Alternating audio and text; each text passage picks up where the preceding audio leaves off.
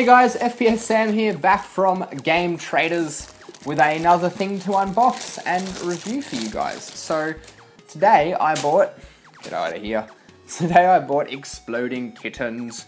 It's a not safe for work deck. A card game for people who are into kittens and explosions and boob wizards and sometimes butts. I'm into all those things, except maybe the wizards. Created by Alan Lee, Xbox and ARGs, Matthew Inman. Yep, I pronounced that right. Congratulations to me, the Oatmeal and Shane Small, Xbox and Marvel. Exploding Kittens made Kickstarter history in early 2015 when over 219,000 people backed the project. The game is a highly strategic, kitty-powered version of Russian roulette. Players draw cards until someone draws an exploding kitten, at which point they explode, they are dead, and they are out of the game, while the cards are used to defuse, mitigate, or avoid the exploding kittens. The not safe for work version of the game contains full version of Exploding Kittens, but the artwork on each card has been replaced with content too horrible / amazing to be used in the standard Exploding Kittens game. It can be played by itself or combined with another deck to accommodate up to 9 players. This one is 2 to 5, ages 30 and up, question mark? We don't know. 2 minutes to learn, 15 minutes to play. Whoa, there's the box. There's the back of the box.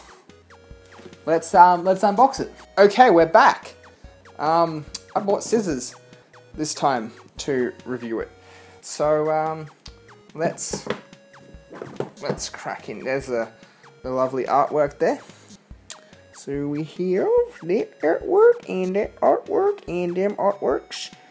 There's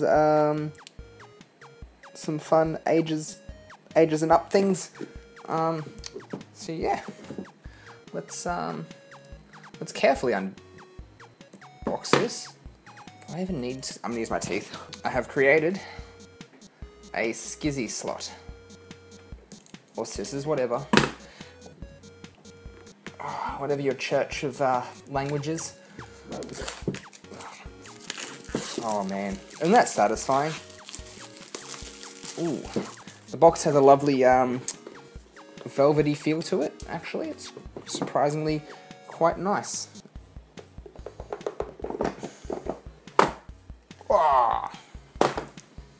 Okay, so we have Exploding Kittens: The Rules. Wow, that's actually quite a... Wow, it's like a map or a... Ooh, okay. Well, that's going to be way too complicated to read here, but yeah, very pretty. Already digging the artwork. Now let's never be able to fold this up again. And here, by the looks of it, I've taken the packaging shit out too. We have the decks. Oh yeah, titties! Bikini cat apparently. So that's fun. And the one from the back of the box. Thank you guys so much for watching this unboxing. I know it was a quick one today, but yeah, what else are we gonna do in that? Me and the missus will be playing this in head-to-head, so keep an eye out for that.